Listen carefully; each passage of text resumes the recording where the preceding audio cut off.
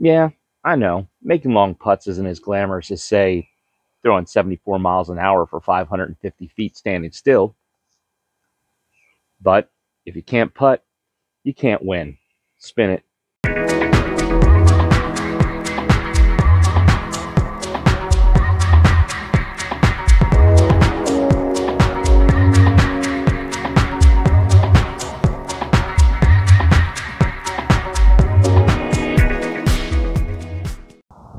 Hey y'all, before we get started, make sure you stay tuned in till the end of the video because I'm going to announce a super awesome giveaway for the D-Clip. Let's get to it. Hey everybody, welcome back to another Discs MD video. Bunky here, and today we're going to be talking about putting power behind our putts. And before I get all the hate comments below, I talked to Clint over at PUTTS Blitz. I got his approval to use his video title in my opener, so just relax. As a matter of fact, I'll link his information in the description below. Please go over and check out PUTTS Blitz. The guy's an absolute beast, doing standstills, 74 miles an hour, 550 feet. It's ridiculous what the man can do. So I'm sure we can learn a thing or two from him. So go ahead and like and subscribe to him. Go over and watch his stuff. On to our video here.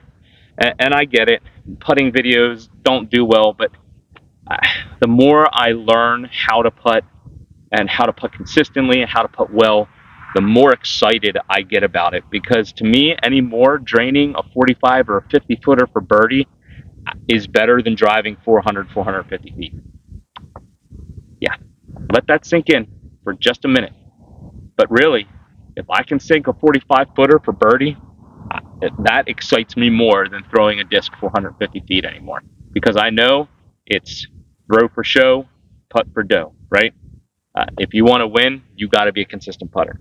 So putting power behind our putts is essential to getting consistent with our putts, because as we walk away from the basket, we need more power generated to get to the basket, and the easier the power comes, the easier it is for us to be consistent with it.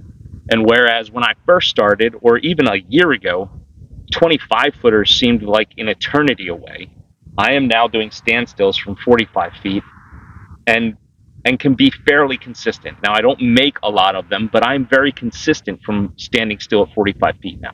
And I attribute that to two different things.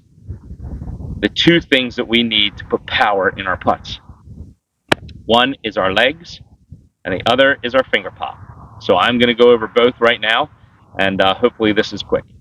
Okay, using our legs to get power in our putting. And we've all heard this. You cannot neglect your legs when it comes to putting. I mean, if you've ever played basketball, you know that using your legs is essential for a long-range shooter. If you're standing outside the arc, the three-point circle, you're not standing still and draining three-pointers like this. It just doesn't happen.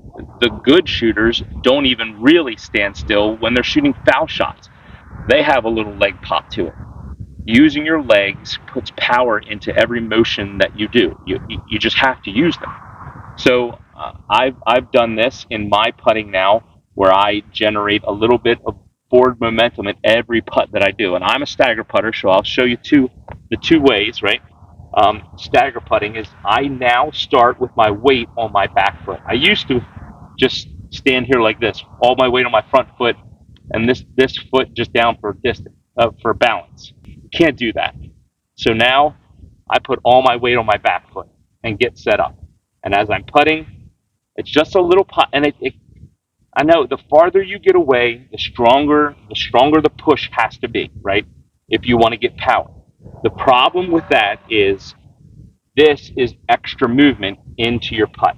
And it has to be consistent, right? I've always preached before that having a quiet, compact movement is the best because it's the easiest to replicate, right?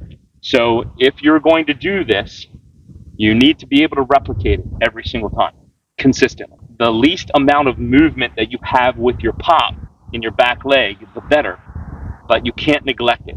So I now start with my weight on my back foot and get set up into my putting form. And as I putt, I transfer my weight from the back to the front and give a little push to give a little more pop to my putt. And I'm standing at about 27 feet right now, and that felt like a 15-foot putt. So legs just are very important to make sure you have momentum for putting at longer distances. So start learning to incorporate your legs into your putt. Now on to finger. What? Oh, the second style of putting. You guys got to keep on me about this stuff. And for you aspiring YouTubers, this is a lesson to write things down. I'll forget them if I don't. So straddle putting. We talked about stagger putting. Putting your legs in straddle putting, I think, is more consistent and easier to do. And actually, Kristen Tatar was on Latitude 64's channel with Jonathan, and she was giving 5 tips for putting. And she stated that this was the reason that she switched from stagger to straddle, was because she couldn't get the timing right with the weight shift in her legs. And she was struggling with it really hard, so she went to straddle putting. And she's kind of right? Because with stagger putting, we just said, you have to rock, push forward, right? With straddle putting, it really is just like a foul shot, right? It's just a little knee pop, right? Just a little leg pop to get you up and get some momentum in your putt, right? And the farther away you move, the more of a bend in the knee you want, right? So again, I'm about 27, 28 feet here, right? A little leg pop should do me, right? So again, that's your straddle putting. Using your legs is fairly simple. It's just incorporating the little knee bounce to give you a little extra oomph in your putting. Now on to finger pop. The second thing that infuses power into our putts is finger pop, right? Calvin Heimberg has a video on this where he talks about the drill he does. I did an Instagram post on a variant that I do from that drill with finger pop. But we need to gain strength in our finger pop, in our forearm, in order to generate power with our putter. And I now do that with my D-clip. I don't come out to practice anymore at all, either doing this or throwing forehands or throwing backhands without my D-clip. It's just the most versatile tool I have now for my training and my practice. I have a stack of 7 putters. I will put my D-clip on my putter, and I'll warm up a couple times, and then take the D-clip off and putt. And then I'll do it again. Put the D-clip on, do a couple warm-ups, take the D-clip off, and putt. Missed that one, but it was close. I'm standing at 28 feet right now.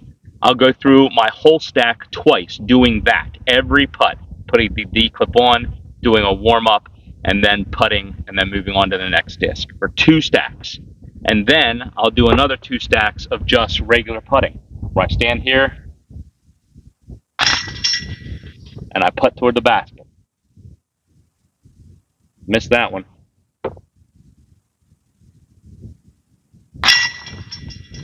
And again, at 28 feet, I mean, I'm hitting these like 20-footers anymore, and I think it has, I know it has a lot to do with the D-clip. And like I said, because I've been doing the finger pop drill, and I've been using it in this manner in my putting routine, I can now do standstills at 45 feet very comfortably, distance-wise. Now, my accuracy I'm still working on, but distance-wise, I can hit 45 feet standing still very comfortably, and I'll show that to you right now. All right, let me show you here real quick. Where is it? You'll see it 45 feet. There I am right there. And I'll just walk back here, set up the camera, and just so you have a frame of reference for where my, because I'm gonna have to cut it so I can get set up, but so you know I haven't moved from that 45 feet, get a reference from where my stand is with my putters on it, so you know that I haven't moved since I cut the video. All right, here we go. 3 putts at 45 feet, and remember, my accuracy isn't the greatest at this distance. What I'm more worried about right now is the power to get it there, be able to make it if the line is on. So, power is the most important right now. So 3 putts at 45 foot standing still.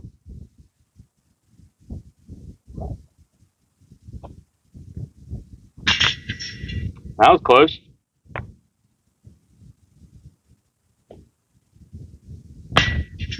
Close again.